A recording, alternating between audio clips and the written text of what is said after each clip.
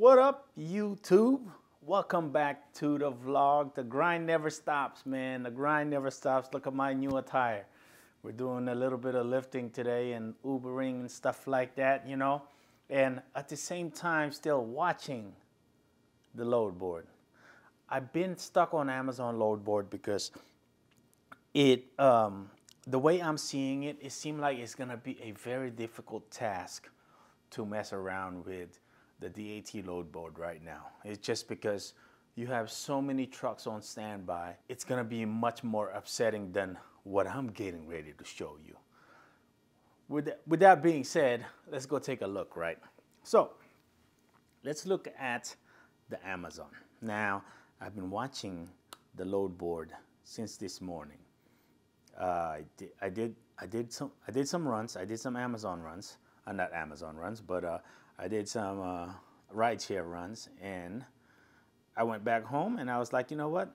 Let's go watch the load board. I also, oh, there we go. It just changed on you. So this is what I'm getting ready to say. Also, I watch the Amazon load board while I'm out doing rideshare.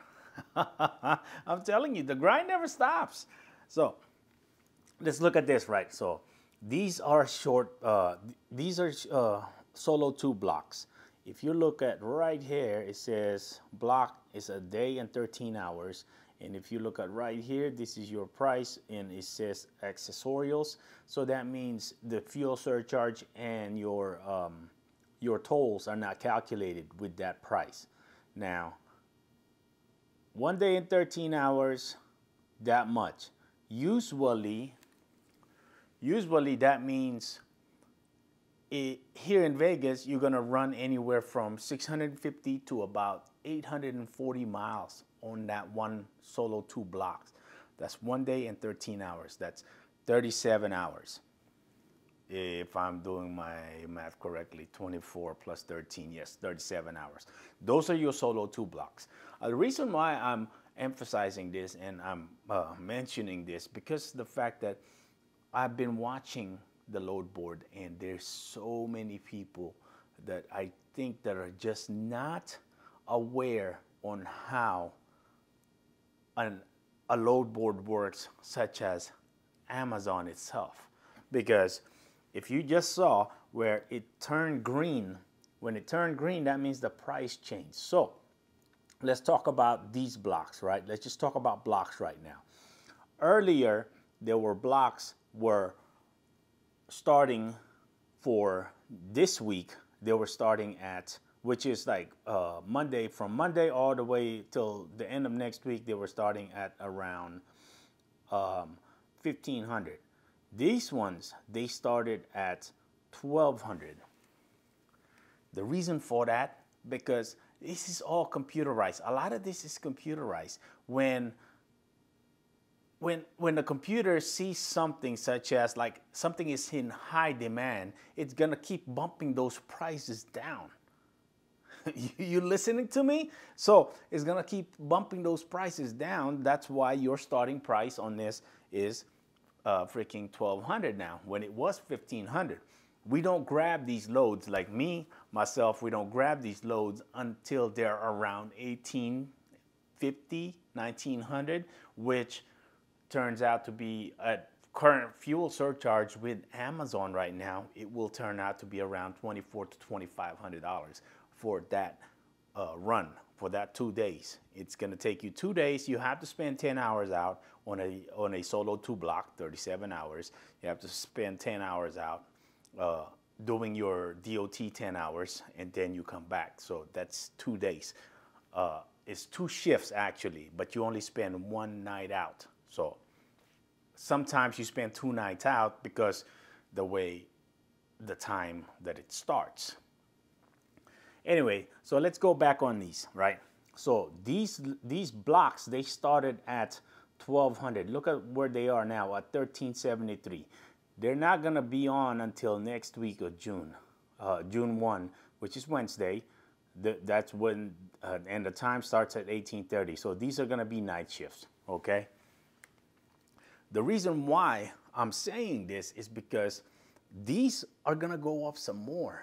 I believe the max that I've seen some of these blocks right here in Vegas now, you got to think, I'm talking about here in Vegas, this market. Every market is different, okay? But they were maxing out at around 1900, and then after they get to around 1900, what happens is they move them to what they call, or what we call, a spot load. So they will turn into here. They would move those loads into here because time is running out. Usually around 1900, their time is gonna run out. So they're gonna move them over here. And then they're just gonna keep on bumping the price until somebody books them. And that's the basic idea of it. That's why I don't know what everybody's bottom line is or bottom rate is or base rate is, you know, and I could really care less. But at those rates, at 1500, those blocks were going out like hotcakes. I kid you not. There was, I would say, from Saturday, which is tomorrow, Sunday, Monday, there was at least, I'd say, 8 or 9 blocks that went out just like that at 1500, just like that. And then there was a couple that went out at 1200. Come on, don't do it, man. Don't do it, really. I mean, so at 1200, let's say you ran 18 or 800 miles, and then your fuel surcharge, let's just say it's around 70 cents to the mile, and your truck is doing about 7.4. I think you'll be paying about 10 cents to the mile if you add the surcharge. So you're going to be around 80 something cents to the mile. Now, that's good, right? Because you're only paying 10 cents to the mile when you figure the surcharge. But the problem with that is that you got all of these stops. You got all of these stops to make, and they're renting you for 37 hours. It's no problem, because if you look at it from the spot market perspective, you have all of these dead times when you're out there booking loads, looking for trailers and this and that, right? But when you're out there, when you're standing by doing nothing, is better than sitting there waiting for a load and not to come. But I'm not saying that Amazon is bad. I'm saying you should wait it out and let it do its thing, because all of that is it's systemized, it's programmed. Freaking microphone actually ran out of battery, so we're using this microphone now. Anyway, what I'm saying, everything is systemized, right? Everything is programmed, it's pre-programmed, so the system will do what it's programmed to do, you know? So if you would just sit there and wait, you will see what I'm talking about. Prime example. Okay, so let's take a look. There's only 2 of them left now.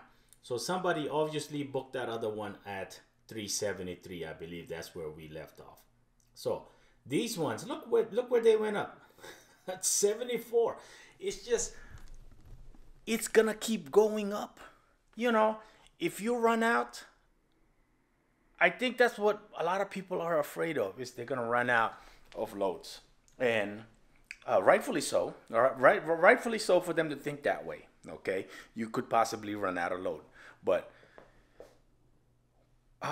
you know, I guess it depends. It depends on your priority and how you're set up. You know, me, I'm pretty comfortable, so I can't really model the way I operate against somebody else. You know, but I would highly suggest that you wait. You know, because at those rate right now, at that rate, you're barely over $2.30 to the mile, even including the surcharge.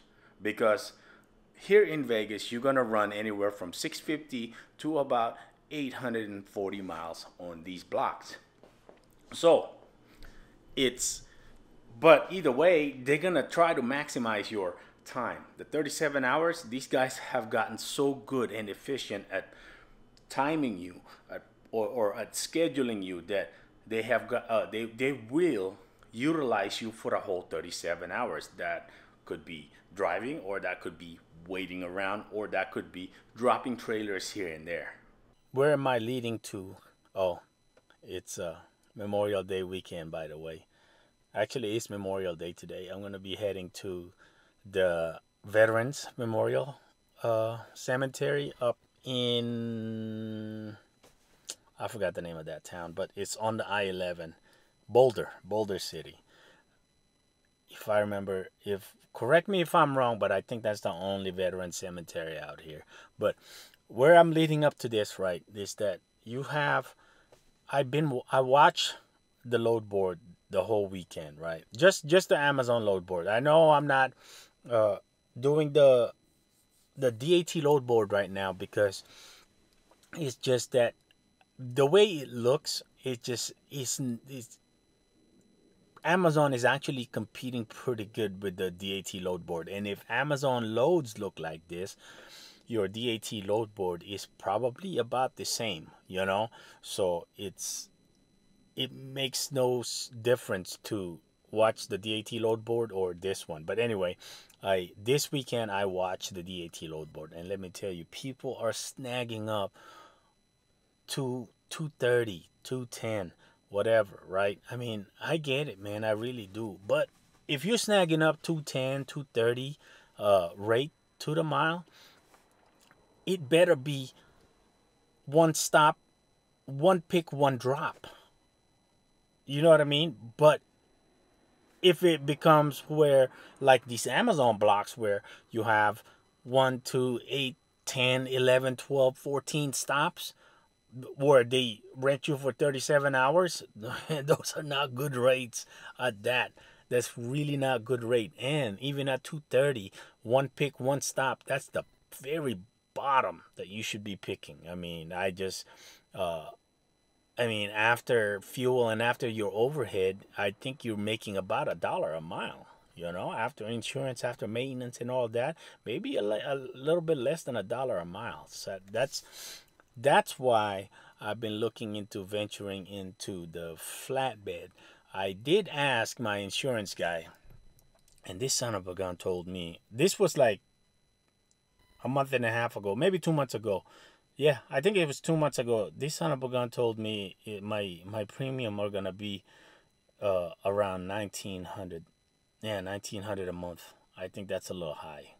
Now take a look at this, right? So there's this load, or there's this trailer. I don't know. Y'all let me know. It's been a long time since I've been in a flatbed. So y'all let me know down below what you think about this one. Like, take a look at this, right?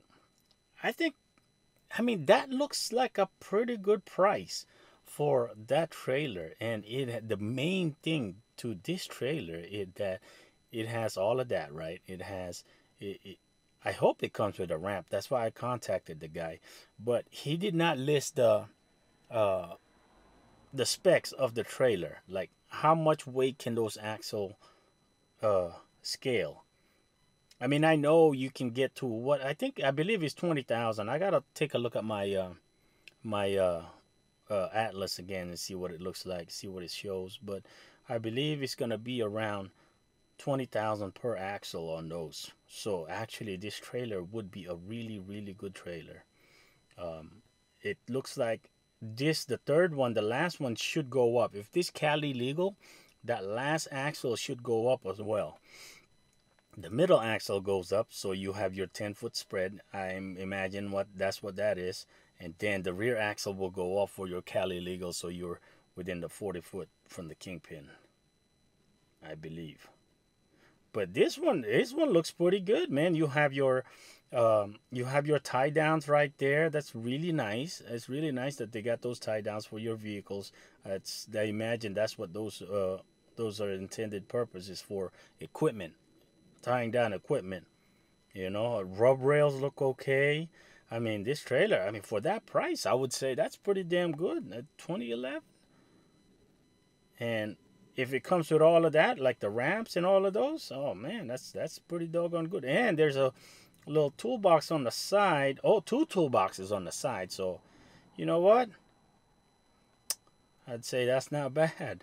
So we're contacting this guy. He's probably not gonna be in the office until freaking until tomorrow.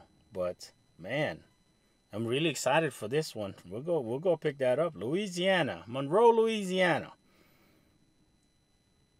And if we can get a couple more thousand off of that because it's Memorial Day, hey, why not? I mean, it looks good. It looks like overall it's in good shape. So I think I'm gonna be able to do more with this trailer because it's a 3-axle setup, but at the same time it looks like it should be Cali legal. And that's, I mean, the way the setup is, it looks like it's gonna be Cali legal. And also, based on the description, it looks like it has low pros. I don't want to show you guys the name because you might snag up the trailer before I will. But I don't even think this thing is available right now at that price, you know. So it's got an 8-foot upper deck, and the rest of it, it's you know what? Why does it need to be that when it's a 48? That's weird. No, I just saw that. If it's a 48, you don't have to worry about being Cali legal. So really, you can have that axle up. So that rear axle does not go up then. I don't think. Doesn't look like it would go up. No. Because it's a 48. Don't need to be. The middle is the only one that needs to go up because you can't run that in Cali. Huh. I guess it's good. Now I'm thinking, it should have been a 53 with those 3 axles. We'll see. We'll see what the guy says. Man, let me tell you something else, right? Getting old definitely sucks. So the other day, a couple of days ago, I was laying down on this couch. Obviously, I don't fit the whole length. I was laying down on that couch, and for some reason, man, like right now, I'm standing a little crooked because freaking back is sore. I'm telling you, getting old, man, getting old. Back in the military, if you can only see or imagine where we have slept, like slept on the top of the Humvee, you know, on the hood of the Humvee, and there's a little what you call it, it's a hook there. You put a chain there, and that's how you like lift it in the air, right? And usually that's always in the way for you to lay down. And also like the ridges of the hood or whatever, right? I mean, there's so many places that we have slept, that we slept good and woke up and completely fine, nothing wrong with you, with your body or anything like that. But nowadays it's like that's almost nearly flat, man. But my back is sore as hell for a couple of days now. It's like I'm walking a little crooked. But anyway, that's the end of this vlog, man. It's like I'm talking about rates. I'm not complaining about rates. I really am not. We're just gonna readjust from where we are right now to be more profitable, you know, because like I said, I'm not going OTR for that rate. Those rates are not good, you know. Even for home rate, those rates are not good. I would rather do Lyft and Uber, be out here and not move my truck, because my truck costs more in maintenance when that thing breaks down. So technically, if you're making over $1 a mile, even just barely over $1 a mile, your maintenance, man, it's just no, we're not doing that. So that's the end of this vlog. We'll see y'all till the next one.